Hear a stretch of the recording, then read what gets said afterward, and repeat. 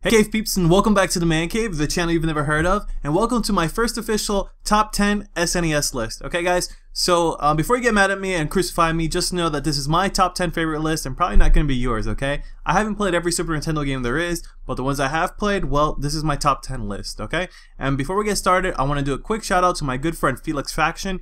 He runs a really cool YouTube channel that you guys should definitely check out. I'm going to put the link in the description so you can go check for yourselves. He helped me out with the countdown on this video, so I hope you guys enjoy it, and well, let me know what you think. Starting off our list at number 10 is Goof Troop.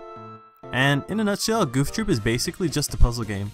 You have to use various items found in each stage to defeat the enemies because you can't attack directly. Solving the puzzles permit you to advance the stage as well. It's a great game that I enjoyed playing as a kid with my younger cousin because this game also supports 2 players. You can play as Max and or Goofy. If you've seen this game in the wild, go and pick it up because you won't regret it.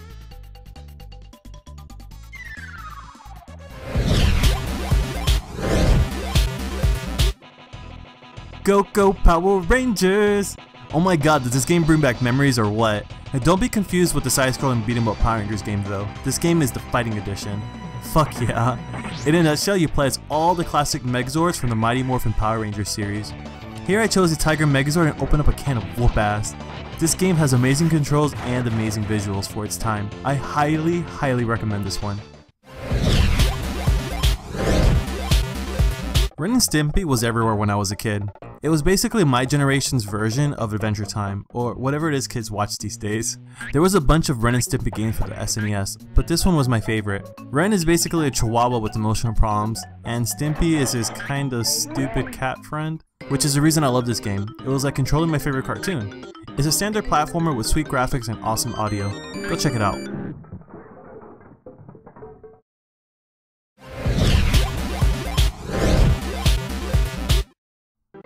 So this game, wow, where do I start? Mario Kart. I would always go over to my friend Mike's house to play this game with him and his brother. It was just such an awesome multiplayer game that really brought out that competitive spirit in you. Just when you think you're about to win the race, you get hit with the shell from behind, and there goes your friend laughing in your face as like he wins the race and stuff.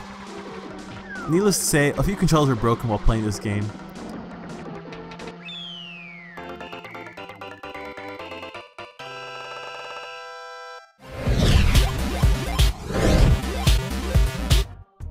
I don't know about you, but if you didn't watch Disney movies as a kid, you had no childhood in my book. You never knew what you were gonna get when you see a game based on a movie. But usually if it's Disney, it might be a good one. And they sure got it right with The Lion King, an awesome platformer with stunning audio. Sometimes I felt like I was watching a movie instead of playing the game, which was like mind blow for me as a kid. Hands down, a classic.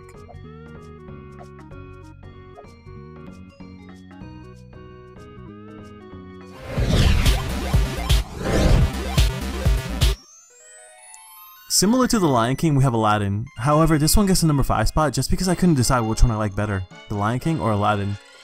What makes Aladdin great in my opinion are the same reasons I love The Lion King so much. They're both amazing games that really make it feel like you're in the movie. The graphics for me were just mind-blowing at the time. However, I wish I would have played the Genesis version as a kid just because in the Genesis version, or Mega Drive if you live outside the US, is that you get to use a sword. Damn you Nintendo. Damn you to hell.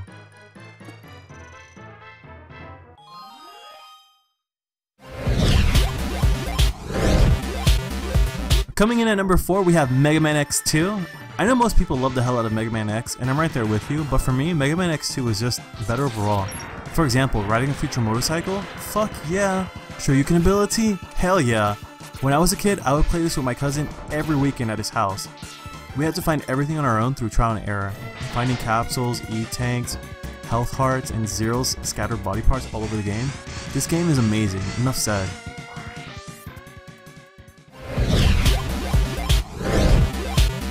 Alright you guys, so I warned you there'd be at least one cliche game on my top 10 list. And at number 3 we have Super Mario World. I really don't have to explain to you why this game is so amazing because you should have played this game by now, and if you did, you know why it's so awesome. Actually, come to think of it, I think my Super Nintendo came with a copy of Super Mario World. I remember no matter how much I thought I found every secret in this game, I would find a new keyhole or some other kind of hidden secret the next day.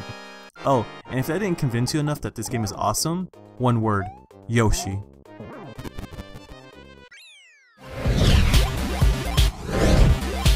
Teenage Mutant Ninja fucking Turtles defined my childhood. No, like seriously, I love this game.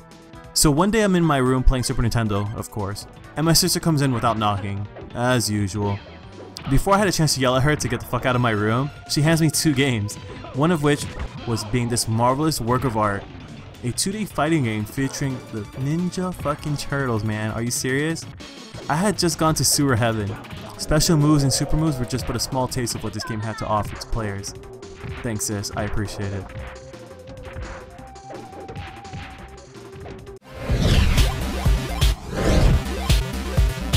So yeah, coming in at number 1, you guys, is Secret of Mana. I really don't know how many times I'm going to mention this game on this channel, but if you haven't figured it out by now, I love this game. This was the other game my sister bought for me the same day that she bought me Ninja Turtles Tournament Fighters. It's funny because I had no idea what an RPG was at the time, and I had never played one either. When I first played Secret of Mana, I actually hated it and I chucked it in the corner and kept playing Ninja Turtles. And then for whatever reason, I just popped this game in one day and fell in love with it. And actually this really opened up the door for me to fall in love with other JRPGs, because if it had not been for Secret of Mana, I wouldn't be a JRPG fan like I am today.